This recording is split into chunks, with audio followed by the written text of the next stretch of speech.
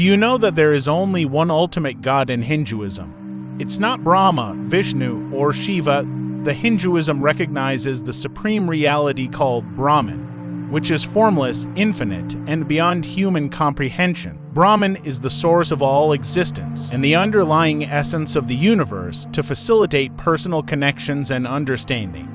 Hinduism presents deities as manifestations of Brahman. The three prominent deities in Hinduism are Brahma, Vishnu, and Shiva. While these deities have unique qualities, they are considered different forms of the same supreme reality. This concept, known as Trimurti, signifies the threefold nature of the divine. Brahman is the ultimate reality, and the deities provide a way for individuals to connect with and understand Brahman. Overall, Hinduism encompasses the understanding of Brahman as the supreme reality and the worship of deities as various manifestations or aspects